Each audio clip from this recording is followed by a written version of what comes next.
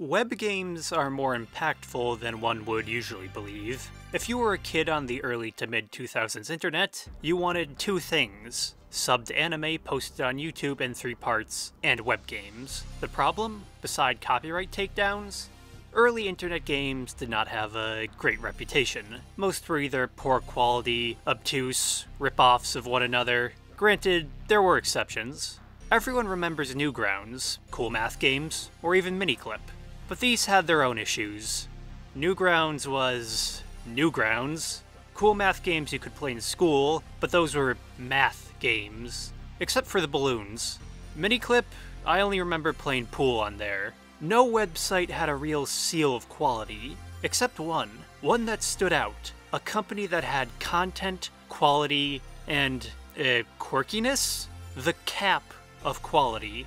PopCap Games. A studio that put out polished games, ones anyone could play, though they were not always really free to play, so go get mom's credit card.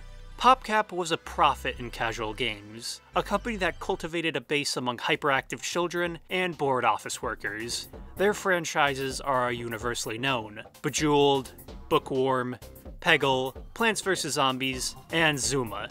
Each had a unique design and taste. PopCap's influence on the mid to late 2000s internet environment cannot be understated. PopCap's games, public or premium, were revolutionary, time wasters before anyone had an iPhone or could even tap a touchscreen. There was no mobile store to advertise PopCap's products, only internet chatter and word of mouth. Nobody stumbled upon PopCap through Twitter, or, stumble upon.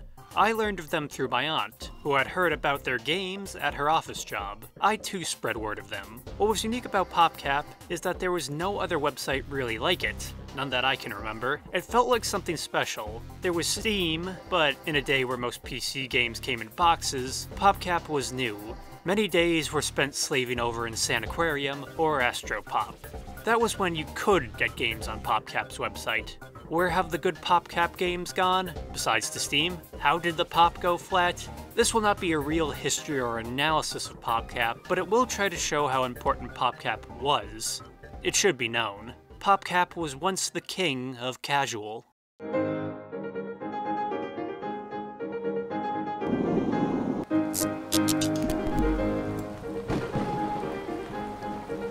What exactly was the PopCap brand? If someone never saw this seal before 2011, they would probably wonder what PopCap even is, beside the developers of Garden Warfare. Today, it looks to be just another subsidiary or development studio of Electronic Arts. Their original website, with all its excitement and promise of fun, is gone, though it was not always like this.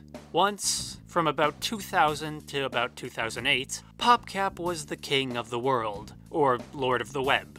A studio focused upon developing polished, addictive games. Though often simple, every PopCap idea had a unique style and interesting mechanic. When everyone booted up a PopCap game, they knew they would be entertained for an hour or so, and entertained everyone was. Until they had to pony up that $5 to $20. But hey, mom's credit card. Like a good drug dealer, PopCap knew how to get people hooked. For what were basically web games, their business model was equally ingenious and insidious. That's what provided the quality. People played for free for an hour or so, then they had to pay up. A business model PopCap wrote all the way from Bejeweled to the EA buyout. And it worked, until it did not. Who was PopCap, though? In 2000, it was just the 3 studio founders, Jason Kapulka, Brian Fayete, and John Vici. With no funding or venture capital, they ran the studio out of an apartment on 526 Schrader Street, San Francisco. An apartment with a room they called the Crack Den that only had a mattress, until they moved to Seattle in the next few years. Except, at the beginning, they were not PopCap Games. They were Sexy Action Cool, a tongue-in-cheek name for 3 guys developing a foxy poker game. When showing too much skin proved to not be that profitable, they dropped the idea. Instead, they turned to Jason Kapulka's not entirely original idea, Diamond Mine. Little did Kapulka and co. know that Diamond Mine would be their golden ticket. When it rolled out under the name Bejeweled, due to Microsoft's publishing demands, the group still took the profits, despite their begrudging acceptance of the name, as they thought it was too similar to the contemporary Brendan Fraser film Bedazzled.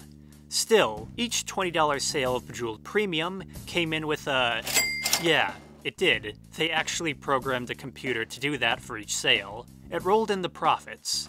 In 2000, Kapalka, Fayete, and Vici offered to sell the company to Microsoft for $50,000. In 2011, the company was sold to Electronic Arts for nearly $1.3 billion. A rather large increase in investment. Microsoft bought the franchising rights for Bejeweled, but never the game or the studio behind it. A mistake on the same caliber as Blockbuster not buying Netflix, which also didn't happen in 2000. It was Bejeweled that made this massive profit too. Profit it still makes today, in varying forms, though the PopCap it makes the money for is no longer the PopCap of old. But Bejeweled really was an, excuse me here, diamond in the rough. In the first month, it made $12,000, and the next month, it made $35,000, and in the third month, it made $150,000, and it just kept doubling from there. By 2008, Bejeweled had generated $300 million for PopCap, their main claim to fame. By 2014, the Bejeweled franchise had been played by more than 500 million people and accumulated more than 10 billion hours of play since 2000. The ultimate killer of time. It has even been called the Gone with the Wind of video games. Though there's no new idea under the sun, or something. The first hit solidified their strategy. It was this strategy that carried PopCap to acclaim. Bejeweled was not an original idea at any point. Kapalka, who came up with the formula, has even confirmed it. He claims Bejeweled was based off an earlier mysterious web game he only remembers as the Colors game, which supposedly was similar to Bejeweled, but needed to be refreshed on every move. No one has ever been able to confirm if this platonic form of a video game ever actually existed. The Russian game Shariki, literally the balls, may have been Bejeweled's conceptual ancestor, aligning colored objects in a Tetris-esque fashion. A simple formula, so the idea was not exactly new.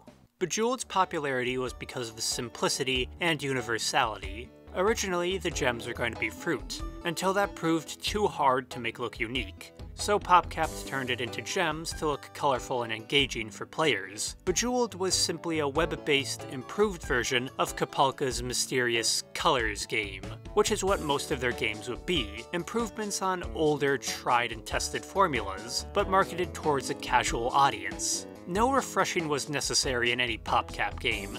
Every following game followed a similar strategy. Take an older game idea, modernize it, then add a twist. From Bejeweled in 2001, to Peggle 2007, to even Zuma 2003. No PopCap game was truly original, but every one was accessible. Bejeweled was simply PopCap's take on the ever-popular puzzle color match game, a new variety of chain shot from 1985, or Tetris, also in 1985. Peggle was an addictive game of near luck and near chance, not too unlike a digital Japanese pachinko parlor. Even Zuma's balls of jade were not new. That was a descendant of the 1998 arcade game Puzzloop, along with many other influences. Everything PopCap did was based off tested strategies and established genres. In game design, they were not absolutely groundbreaking. Even the perennial Plants vs. Zombies from 2009 was a spin on the tower defense genre. Two peas in a pod, PopCap and players. When most games still came on a disc from Best Buy, downloading was appealing. Players of any age could get PopCap Games. Their website was easy to use and the games were right there. Friendly, if a little underhanded. Every game had its own gameplay, art style, and demo. All quick and easy. Bejeweled was shiny jewelry you had to match. Bookworm was Scrabble with a worm. Feeding Frenzy, though not a PopCap original, was Fish and Size. And Sanaquarium was Fish and Aliens. Zuma was a frog. Then the ever-popular Plants vs. Zombies was, well, you get it. This was the cause of PopCap's, popularity. A lot of puns in this one. In an age before children had access to Steam, or even games to run on it, PopCap was a godsend. The games could be installed on any computer, work or home. PopCap's games were casual before casual was really a label for video games. Both you and your mom could play them. Always fresh. PopCap's properties were the forerunners to modern phone games. Games you could open and play to kill an hour. A round in one only lasted a few minutes. Though, back in the day, these games were a little more expensive than most mobile apps. Today, $20 for Bejeweled, a game literally developed in 4 days, may seem a bit outrageous.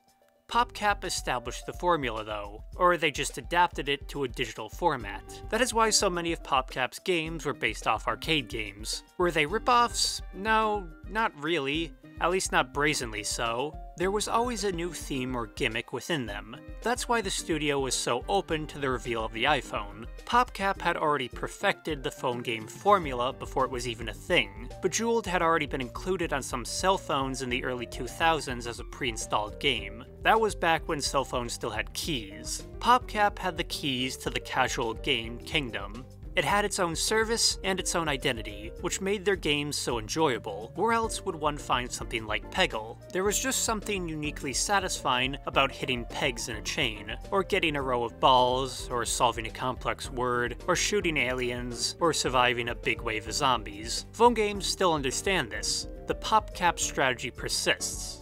Now it has come full circle. Most people know Bejeweled as Candy Crush instead of Bejeweled. People cannot even play PopCap's games on PopCap's website anymore. The old mecca of quality has fallen to dust. Now you can only find the remains of PopCap's originals thrown to the vultures on Steam by EA. There are still demos, but it's just not the same. The founders have long since left, and PopCap gone largely quiet on the web development front. What popped PopCap? Beside time, the king of quality's brand is now forgotten across a majority of the web. PopCap's last upload to their YouTube channel was 4 years ago on March 27th, 2015, though the Plants vs. Zombies channel is still rather active. The PopCap channel is not. The last video uploaded was titled, Working at PopCap Games. This is rather depressing when compared with the official PopCap Games Twitter account. The last 2 posts were on August 18th and May 2nd of 2017 respectively. One about retiring games from the App Store, and the other a message about reducing the team size in Seattle, or just firing people. Ouch. You can still apply to their Shanghai studio though. Most would point the finger toward the usual suspect here, EA. Something I am not exactly guilt-free of doing. But here, I would argue, PopCap was already on the decline before EA. EA just turned it into the Plants vs. Zombies development farm. Electronic Arts bought PopCap in a deal nearly worth $1.5 billion on July 12, 2011, making it the largest tech deal in Seattle up to that point. PopCap's fate was already sealed by 2008 though, even if PVZ was released in 2009. PopCap's biggest strength and weakness was its self-admitted developmental Luddism. Due to its unique nature, PopCap was always isolated from the larger games business. Purposefully so. They drew inspiration from older games, but none of their products were really cutting edge or modern. Their projects were just so polished due to the unstructured workflow of the company, the same strategy Valve uses. The problem was that Bejeweled is not the same caliber of money printer as Steam is. PopCap slowly got outpaced and could not catch up, no matter how well PVZ sold. When the iPhone was released on June 29, 2007, PopCap was on the cutting edge of casual games, ones that would fit nicely on the App Store. The problem was that creative burnout was already setting in, and the pivot to phone games happened too late. Plants vs. Zombies made the jump well, making good use of the touchscreen mechanics, but it was already a market crowded with apps.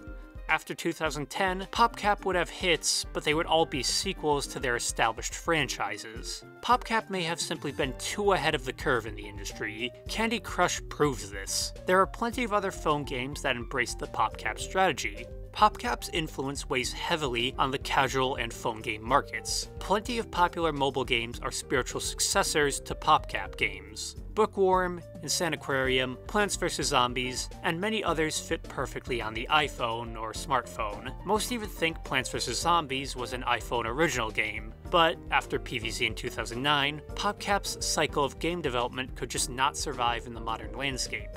Hell, Plants vs. Zombies is even more popular than PopCap now, but how many know about Moneybags? EA has stripped PopCap of all their defining franchises. It seems the plants survived the garden. Most reviews anyone will read of the company now talk about how EA has completely changed PopCap. So while Plants vs. Zombies has survived to its recent 10-year anniversary, the studio that gave it birth has been unalterably changed. PopCap's influence still lives on across the web of both influence and games, and the internet too. No one can really find PopCap anymore. Bejeweled, Peggle, and Plants vs. Zombies still sell well, and everyone knows at least one PopCap game, if only in passing. The studio itself, though, has become obscure. It still exists, but in a highly reduced form. The peak and polish is long gone. Just plants now. PopCap was once on the cutting edge of casualty. 10 years of Plants vs. Zombies have proved it. The franchise has barely aged a day. PopCap was never perfect, but it was quality. Still, it shambles on through Plants vs. Zombies. Its day is long gone, but it still moves on. From modem to mortuary.